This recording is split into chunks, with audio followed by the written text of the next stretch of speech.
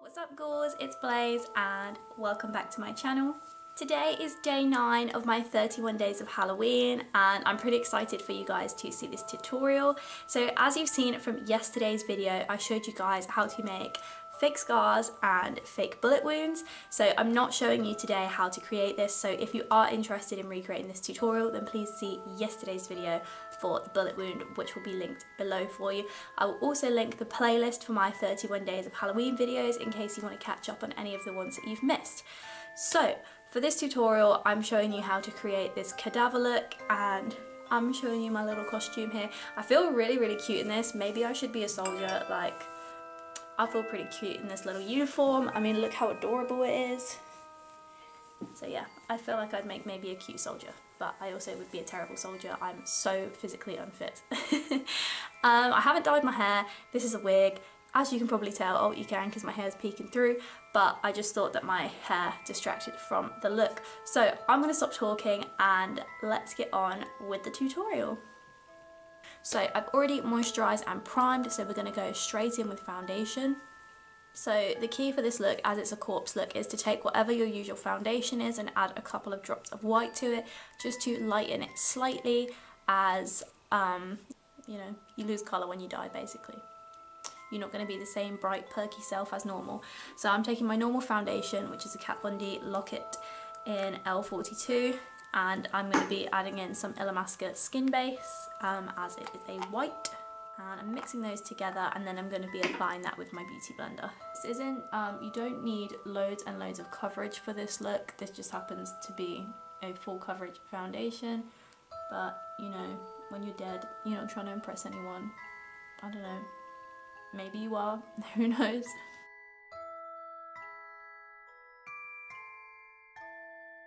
Now, instead of using a normal cream contour product, I'm going to be contouring using a grey face paint because I just want to make my body look a bit more hollow and a bit more spooky. Now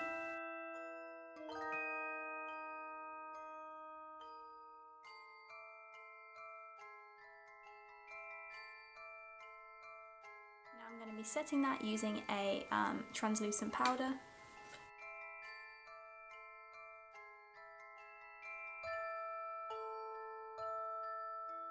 So next I'm going to just be going over that contour again, but using a powder product, and I'm just taking a grey. This is Kat Von D's grey from the Shade and Light Quad in Smoke.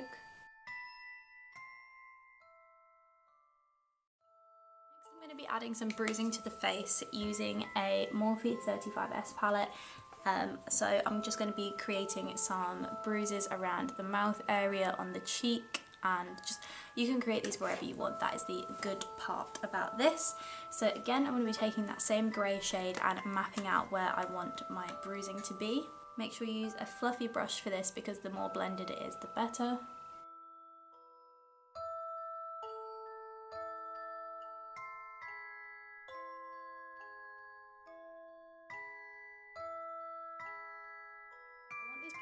This bruising to look old, so the older the bruises are, the more kind of greens and yellow tones you have.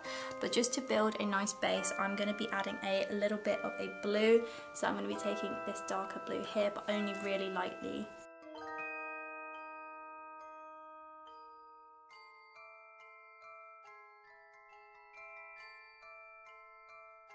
Okay, now I'm going in with a green shade, and I'm going to be taking this light green shade here. And again, you only want a slight bit of colour and it's all about the blending.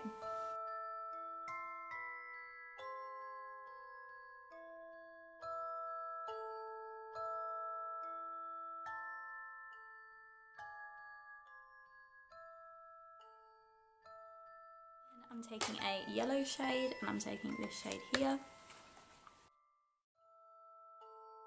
Okay, I'm going to take a little bit more of that grey colour and I'm going to be adding it under my eyes, just to make myself seem more dead.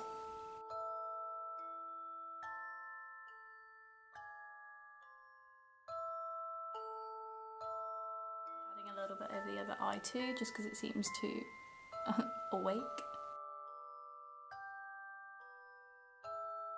So that's pretty much it for the makeup. I'm going to add my costume and I will be right back.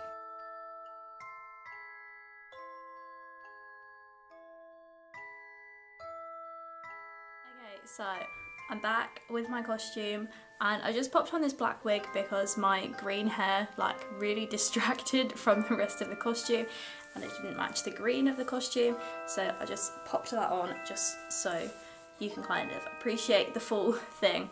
So as you can see, I've got this like green soldier's uniform.